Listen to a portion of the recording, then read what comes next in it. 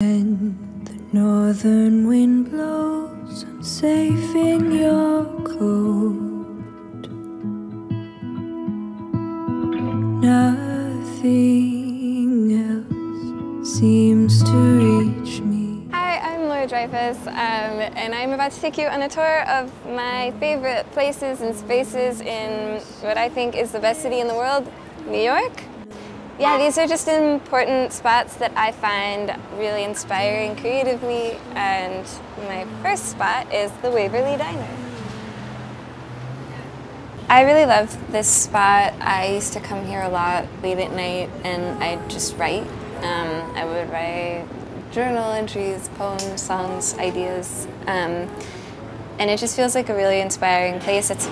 In my mind, it's just very much New York preserved in this little tiny corner restaurant. I usually like a hot chocolate with whipped cream if I'm feeling indulgent, and then coffee, or depending on the time of day, pancakes or fries. There's so much character here and people who are very passionate about preserving the true identity of this neighborhood, or what it has been for them for so long. And so watching these people who've continued to find their space and exist in it and carve it out for themselves. And you find little spots throughout this neighborhood like this that feel that way to me. And they'll talk to you. Everyone's like, it's such a community.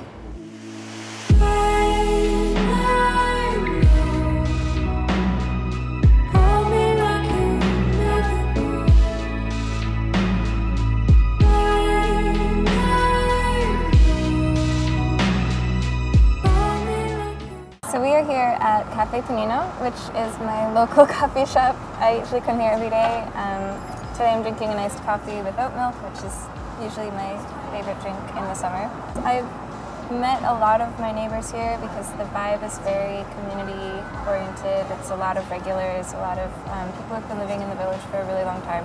And that's like why I find this neighborhood to be so special. I find that community is really important to me, and it's really hard to find that in New York because it's very easy to feel like you're anonymous in the city, which is amazing, but at the same time, I think we all crave a sense of community, or at least I do. So that's why these spots are important, and they've been around for a while, and the whole neighborhood really came together to support the local businesses during the pandemic, and yeah, it's been really cool. Heart of gold with a crooked smile, the same exact thing that caught my eye. Chasing you in circles, just to kiss your face.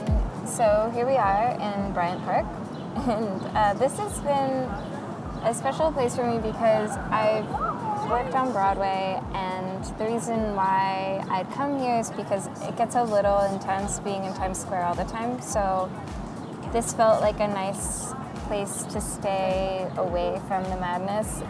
So I was actually here when I got the call for the politician that I found out I was going to be a part of it, which was a really amazing feeling. It was a two-show day when I was doing Dear Evan Hansen, and my agents called and said, "You are going to be on The Politician, you're hired." It feels really amazing to be able to share my voice and my words with my own music. As an actor, you're always saying someone else's words and singing other people's music, and you're singing it in the voice of a character, and so it's never completely you. And so it's really special to be able to like be my authentic self and to say my truth and sing it and perform it for people. I feel like sharing my experiences is important, and sharing my relationships and how I've learned from my relationships and different experiences that I've had in relationships. And most of my songwriting is relationship driven because I do feel like we learn the most about ourselves by the people that we surround ourselves with. And so it feels really good to be able to get those feelings into something that can be in the form of a song that you can share, because I feel like sharing your deepest, most personal truth is really important because someone else is going to hear it and feel validated, feel heard, and think that they've had that exact feeling as well. And I've felt that as somebody who's heard or experienced or seen art, and it's ultimately, I think, what brings us together as people. And yeah, I think humanity is brought closer together by our shared experiences, and so the more personal and truthful we can be about them, the better we'll be as people. We used to crash every event just to hang at the free bar. Now I'm at them alone, you're too stubborn to go. How did we fall so far? Oh, oh, oh, it's funny how things can change when good things are fine. So we are in my producer Michelle's studio, which is where we pretty much record all of our songs. We generally just decide the day of what kind of song we want to write, or I bring in an idea that I've had and we just flesh it out. And it's really amazing to collaborate with somebody because I feel like ideas go so much further. I guess my songwriting has really evolved throughout this process. I guess it's mostly my confidence. I feel like I've always felt somehow unworthy of being able to say my own words, and I guess like the imposter syndrome is real, and so I always felt like I didn't have the voice to really write what I wanted to write and sing how I wanted to sing. And so giving myself the permission to really do all of those things it's been really liberating. And I feel like with each song I've just gotten more and more confident with the truth that I want to express, and being more truthful about who I am and how I want to sound and what is my actual voice.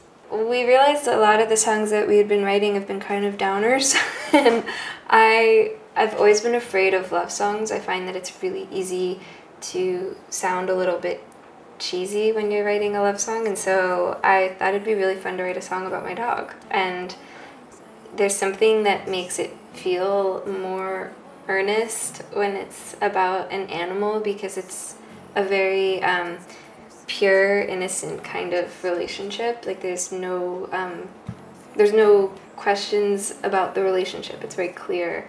Something I'd like people to walk away with after listening to my music is a sense of stepping into their own power. I think that it's really hard to exist as your fullest, truest self in this world, and so many people are going to tell you no, and so many people, you know, don't want you to be great. And like, I think understanding that and knowing that is so much a part of the growth of getting away from caring about that, and realizing that the only way we're going to actually help the world and be the best thing we can be for the world is stepping into our truest, most honest, authentic selves. And so a lot of that is saying no to people who are going to try and bring you down in some way, because that's actually detracting from the betterment of the whole world. Your car, counting lines on the highway. Some say we are always running away. Your hair blowing, always in your face. I don't care about anything today. They don't want us to be great, no. They don't want us to be great.